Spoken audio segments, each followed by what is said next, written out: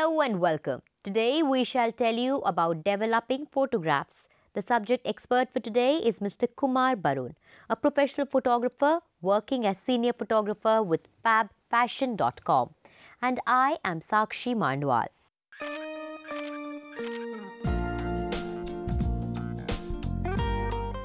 Developing photographs. Introduction. Photographs are precious since they are significant memories which are cherished and preserved. But in order to keep these memories physically alive, we need to process the film. Developing photographs is a very technical process. In today's module, we would understand A. What are the various processes involved in creating a physical picture? B. Which chemicals are used and how to prepare photographs? C. How to develop black and white films. D. The process of developing colored film. E. The process of photograph processing. F. The final print.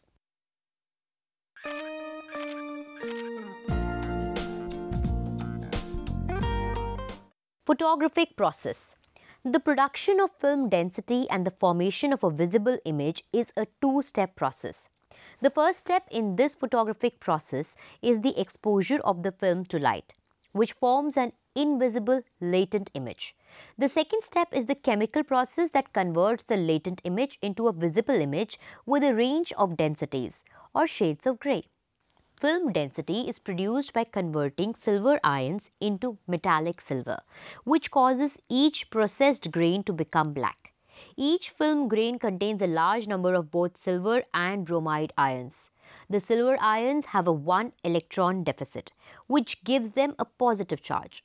On the other hand, the bromide ions have a negative charge because they contain an extra electron. Each grain has a structural defect known as a sensitive speck.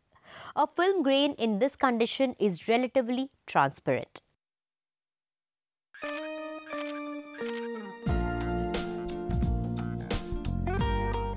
The development. The invisible latent image is converted into a visible image by the chemical process of development. The developer solution supplies electrons that migrate into sensitized grains and convert the other silver ions into black metallic silver. This causes the grains to become visible black specks in the emulsion. Radiographic film is generally developed in an automatic processor. The four components correspond to the four steps in film processing. In a conventional processor, the film is in the developer for 20 to 25 seconds. All four steps require a total of 90 seconds.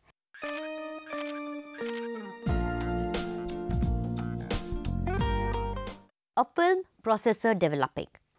When a film is inserted into a processor, it is transported by means of a roller system through the chemical developer. Although there are some differences in the chemistry of developer solutions supplied by various manufacturers, most contain the same basic chemicals. Each chemical has a specific function in the development process.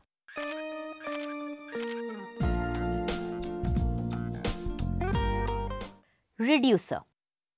Chemical reduction of the exposed silver bromide grains is the process that converts them into visible metallic silver. This action is typically provided by two chemicals in the solution, phenidone and hydroquinone. Phenidone is the more active and primarily produces the mid to lower portion of the grayscale. Hydroquinone produces the very dense or dark areas in an image.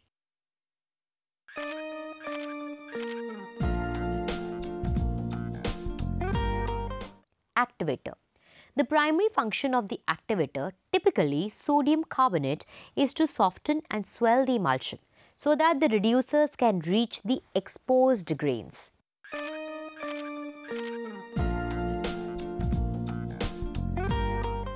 Restrainer. Potassium bromide is generally used as a restrainer.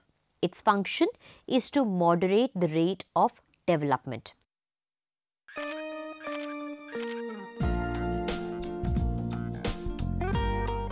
Preservative. Sodium sulfite, a typical preservative, helps protect the reducing agents from oxidation because of their contact with air.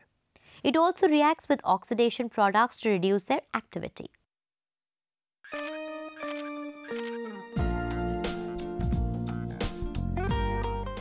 Hardener. Glutaraldehyde is used as a hardener to retard the swelling of the emulsion. This is necessary in automatic processes in which the film is transported by a system of rollers.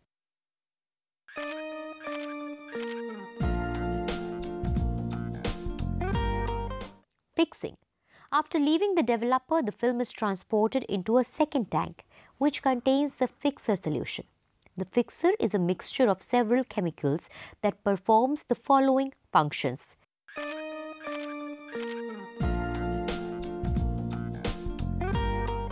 Neutralizer. When a film is removed from the developer solution, the development continues because of the solution soaked up by the emulsion. It is necessary to stop this action to prevent overdevelopment and fogging of the film. Acetic acid is in the fixer solution for this purpose.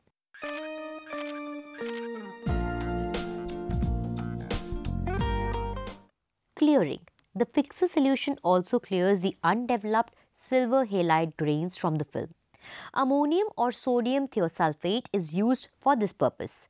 The unexposed grains leave the film and dissolve in the fixer solution. The silver that accumulates in the fixer during the clearing activity can be recovered. The usual method is to electroplate it onto a metallic surface within the silver recovery unit.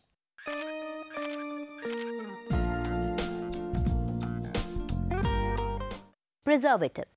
Sodium sulfite is used in the fixer as a preservative.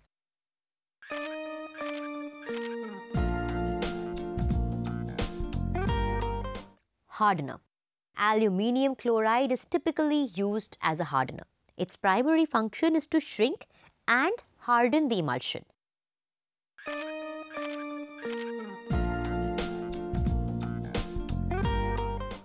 Wash. Film is next passed through a water bath to wash the fixer solution out of the emulsion. It is especially important to remove the thiosulfate. If thiosulfate, hypo, is retained in the emulsion, it will eventually react with the silver nitrate and air to form silver sulfate, a yellowish brown stain. The amount of thiosulfate retained in the emulsion determines the useful lifetime of a processed film.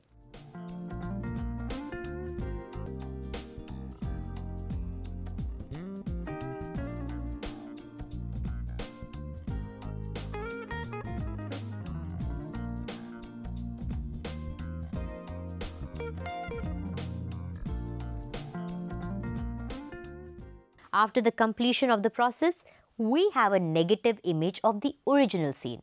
It is a negative in the sense that it is darkest, has the highest density of opaque silver atoms in the area that receive the highest light exposure. In places that receive no light, the negative has no silver atoms and is clear. In order to make it a positive image that looks normal to the human eye, it must be printed onto another light-sensitive material, usually photographic paper.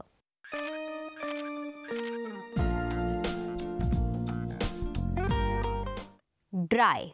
The final step in processing is to dry the film by passing it through a chamber in which hot air is circulating.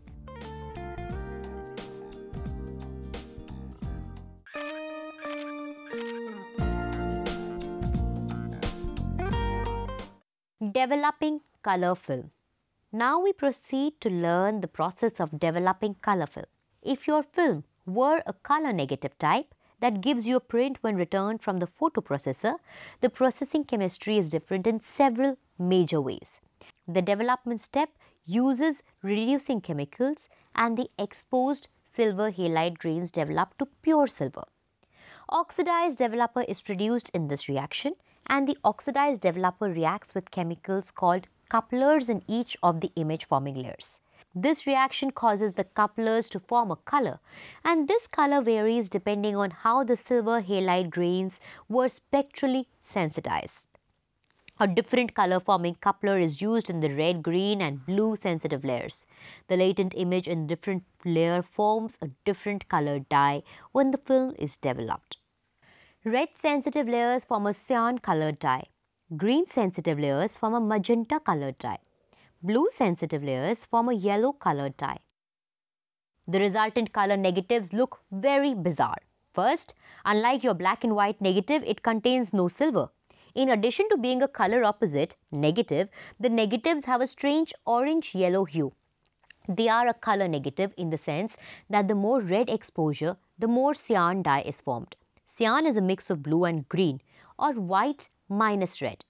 The overall orange hue is the result of masking dyes that help to correct imperfections in the overall color reproduction process. The green sensitive image layers contain magenta dye and the blue sensitive image layers contain yellow dye. The colors formed in the color negative film are based on the subtractive color formation system. The subtractive system uses one color, cyan, magenta or yellow, to control each primary color. The additive color system uses a combination of red, green and blue to produce a color. Your television is an additive system. It uses small dots of red, green and blue phosphor to reproduce a color. In a photograph, the colors are layered on top of each other. So a subtractive color reproduction system is required. Red is controlled by cyan dye, green is controlled by magenta dye, blue is controlled by yellow dye. Color negatives are not very satisfying to look at. They are small and the colors are strange, to say the least. In order to make a color print, the negatives must be used to expose the color print paper. Certain factors related to processing have to be kept in mind during the development of film, which are given herewith.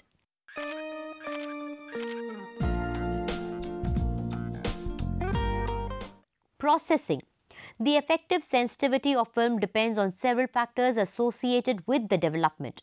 The type of developer, developer concentration, developer replenishment rates, developer contamination, development time, development temperature.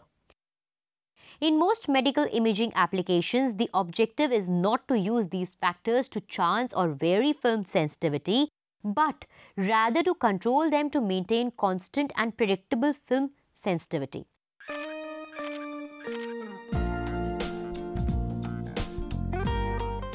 Developer composition. The processing chemistry supplied by different manufacturers is not the same. It is usually possible to process a film in a variety of developer solutions, but they will not all produce the same film sensitivity. The variation in sensitivity is usually relatively small, but must be considered when changing from one brand of developer to another.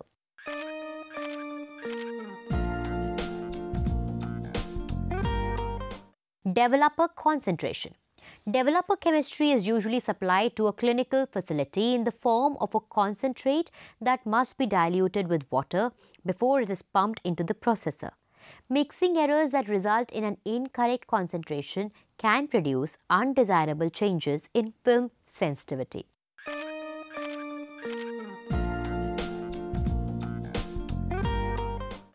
Developer replenishment. The film development process consumes some of the developer solution and causes the solution to become less active. Unless the solution is replaced, film sensitivity will gradually decrease. In radiographic film processes, the replenishment of a developer solution is automatic. When a sheet of film enters the processor, it activates a switch that causes fresh solution to be pumped into the development tank. The replenishment rate can be monitored by means of flow meters mounted in the processor. The appropriate replenishment rate depends on the size of the films being processed.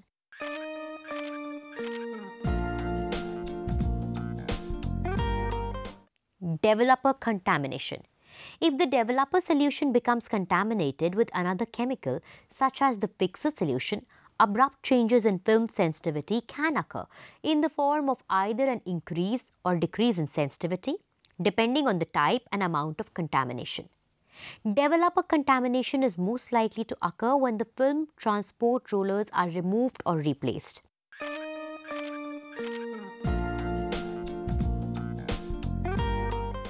Development time. When an exposed film enters the developer solution, development is not instantaneous. It is a gradual process during which more and more film grains are developed, resulting in increased film density. The development process is terminated by removing the film from the developer and placing it in the fixer. To some extent, increasing development time increases film sensitivity, since less exposure is required to produce a specific film density. In most radiographic film processors, the development time is usually fixed and is approximately 20 to 25 seconds. However, there are two exceptions. So-called rapid access film is designed to be processed faster in special processors. Some, but not all, mammographic films will produce a higher contrast when developed for a longer time in an extended cycle processor.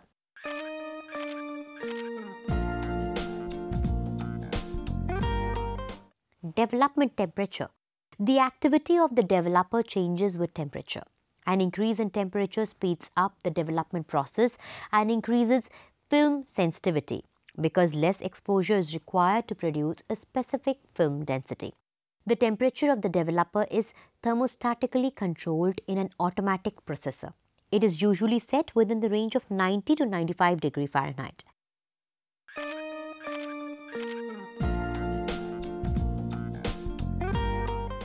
Light color, wavelength.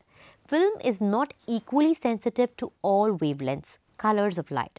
The spectral sensitivity is a characteristic of film that must be taken into account in selecting film for use with specific intensifying screens and cameras. In general, the film should be most sensitive to the color of the light that is emitted by the intensifying screens, intensifier tubes, cathode ray tubes, CRTs, or lasers.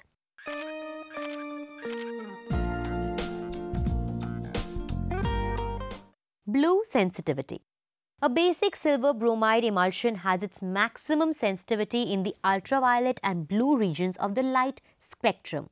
For many years, most intensifying screens contained calcium tungstate, which emits a blue light and is a good match for blue sensitive film. Although calcium tungstate is no longer widely used as a screen material, several contemporary screen materials emit blue light.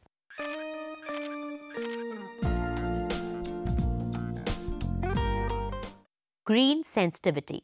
Several image light sources including image intensifier tubes, CRTs and some intensifying screens emit most of their light in the green portion of the spectrum. Film used with these devices must, therefore, be sensitive to green light. Silver bromide can be made sensitive to green light by adding sensitizing dyes to the emulsion.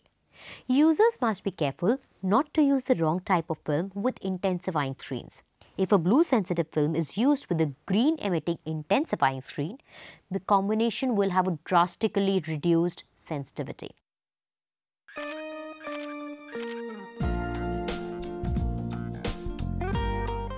Red sensitivity. Many lasers produce red light. Devices that transfer images to film by means of a laser beam must therefore be supplied with a film that is sensitive to red light.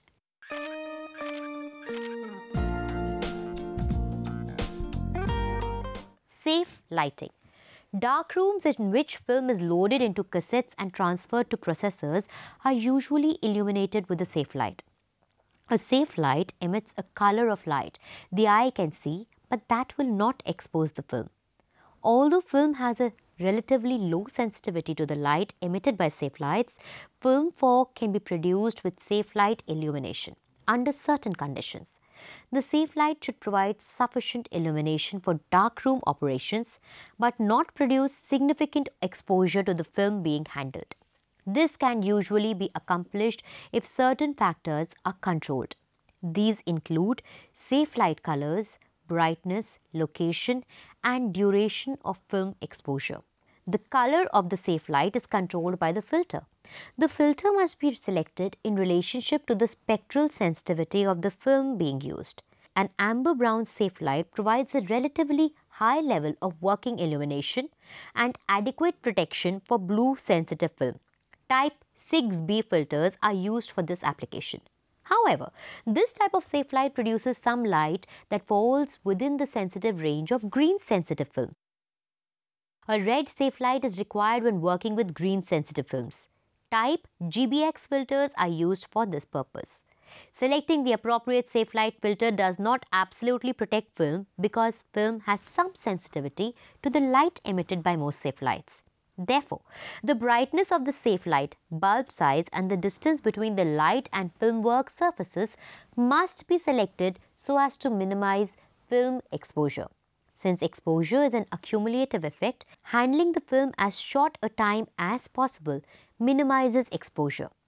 The potential for safe light exposure can be evaluated in a dark room by placing a piece of film on the work surface, covering most of its area with an opaque object, and then moving the object in successive steps to expose more of the film surface.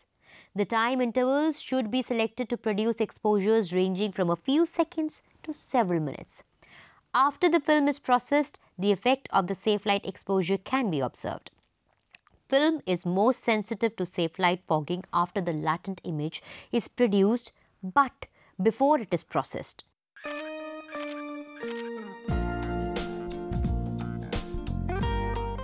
Processing quality control.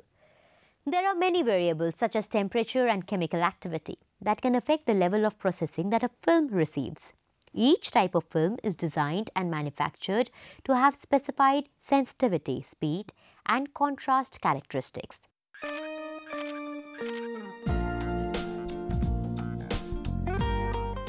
Overprocessing. Overprocessing can increase sensitivity. The contrast of some films might increase with overprocessing up to a point and then decrease. A major problem with overprocessing is that it increases fog, base plus fog density, which contributes to a decrease in contrast.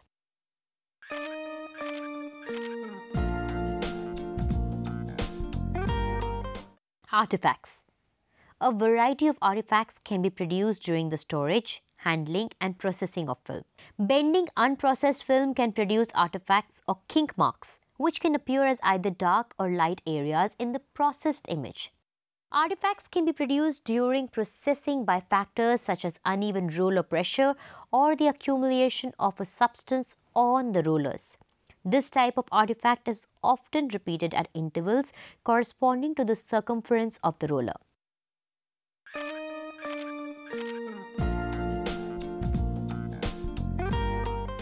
Making the prints black and white. After the completion of development process, we get a black and white negative and make a print of the same. The user has the choice of an enlargement or a direct contact print. If the users want a large size print than the original negative, he will need an enlarger, which is basically a projector with a lens for focusing the image and a controlled light source. The negative is placed in the enlarger and it is projected onto a flat surface that holds the paper. The image is carefully examined to ensure that it is in focus. If not, adjustment can be made to the lens and projection length. Once the size of the image and its focus are satisfactory, all the lights are shut off and the black and white paper is placed onto the flat surface. The paper is exposed for a specified amount of time using the light from the enlarger.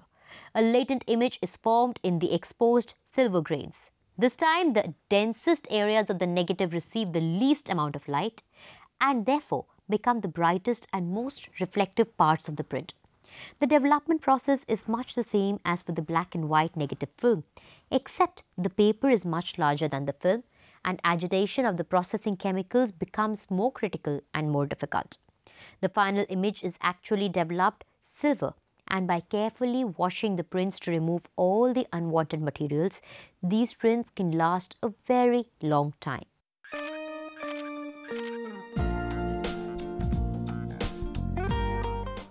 Making color prints. Prints from color negatives are usually done by a large central lab that handles printing and processing for many local drug stores and supermarkets, or they may be done in-house using a mini lab. The mini lab is set up to do one roll of film at a time, whereas the product houses splice many rolls together and handle a high volume of pictures on a semi-continuous basis. In either case, the steps are the same as already discussed for generating a black and white negative image. The major difference comes in the printing process, where long rolls of color paper are preloaded into a printer. The color balance is adjusted by adding subtractive color filters to make the print more pleasing, particularly when it has been exposed incorrectly. There is only so much correction that can be done. So don't expect miracles. Once a full roll of paper is exposed or a single roll of film has been printed, in the case of a mini lab, the paper is processed. Here are the steps in developing the color print paper after it is exposed. The latent image sites are developed and oxidized developer molecules combine with the color forming couplers to create a silver image and a dye image. The reaction is stopped by a washing step. The silver image and any remaining unexposed silver halide is removed in a combined bleach plus fix solution called the Blix. The print is then carefully washed to remove any residual chemicals. The print is dried. Once again, the gelatin binder swells to allow the processing chemicals access to the silver halide grains and allows fresh water to rinse out the byproducts. The colored image should contain no residual silver. As a final example of color printing process, let's take a look at a negative that was exposed to a pure yellow object. When the resultant negative is placed in the printer and white light is shown through the negative onto the color paper, here is what happens. The white light exposure is the equivalent of a color printer exposure. Only blue light gets through the color negative and exposes the color paper. The exposed color paper then forms yellow dye in the blue sensitive layer and the original color is reproduced.